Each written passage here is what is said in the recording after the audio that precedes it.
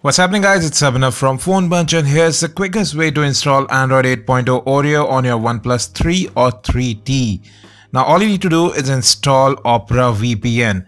Connect it, select either Germany or Canada as the region and then just go back to your settings. And when you go there, you will get the option for checking for updates and it is going to find the update right away. So there you see 1.5 gigs and it's going to bring Android 8.0 Oreo.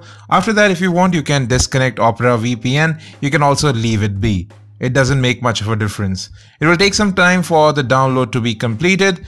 And once it does, just apply the update, reboot your phone, and we are all set. You can see the new quick toggles right there as well, and we are running now Android 8.0 Oreo with all the new features. You have better battery management available here as well. There are some neat features including parallel apps, which means dual apps essentially. So you will be able to get 2 WhatsApp accounts, 2 Facebook accounts on the same phone.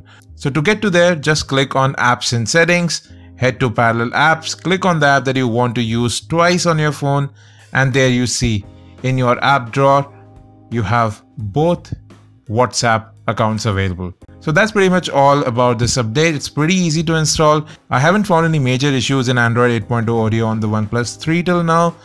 Let's see if something turns up. Thanks for watching. If you have any questions, let us in the comment section, and as always, have a great day.